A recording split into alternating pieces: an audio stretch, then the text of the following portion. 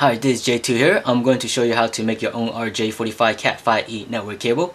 There are 3 UTP unshielded twisted pair cable type, straight through cable, crossover cable, and rollover cable. The UTP cable type which I'm going to be showing you how to make are the straight through cable for connecting PC to switch, PC to modem, PC to hub, router to switch, and router to hub.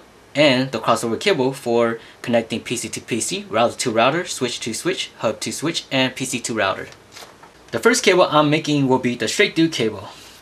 Here I got the Cat5e cable cord, and these type of cord can be ranged up to 100 meters.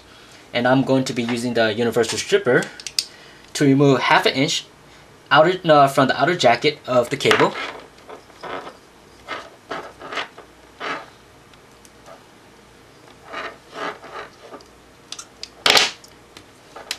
And then I'm going to untwist the twisted pair and arrange the color and the proper sequence. And you can follow the wiring diagram of the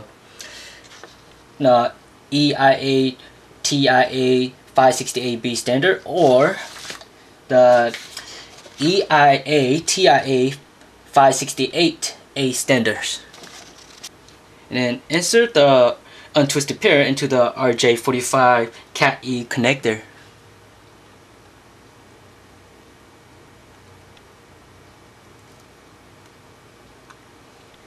And crimp it with the RJ45 Modular plug-in Crimper tool.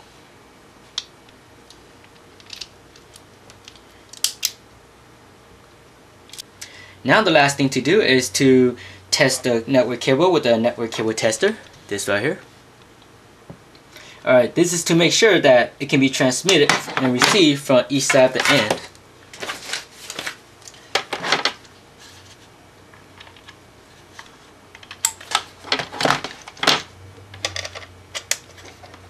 Alright, and let's turn it on.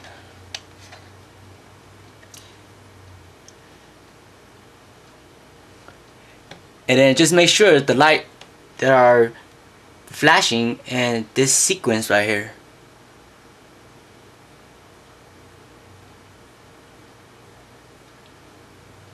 Now that I'm done with the straight through cable, I'm going to be making the crossover cable. And again, I'm going to be using the Cat5e cable cord and using the universal stripper to remove half an inch from the outer jacket of the cable.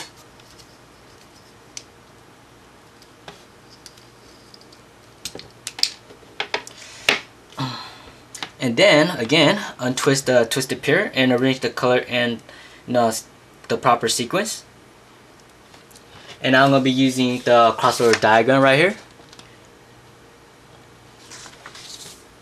Now I'm going to insert the untwisted pair into the RJ45 Cat5e connector.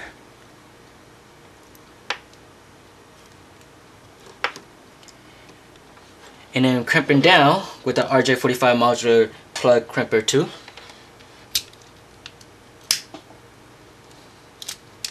Okay.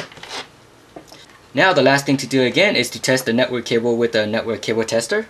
This thing right here again.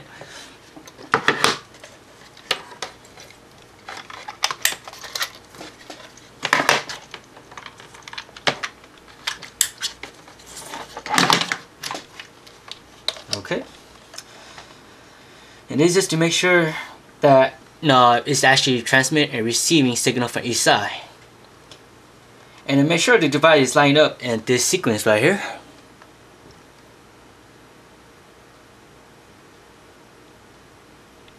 Thanks for watching, and hopefully this video will help you with your own RJ45 Cat5e network cable.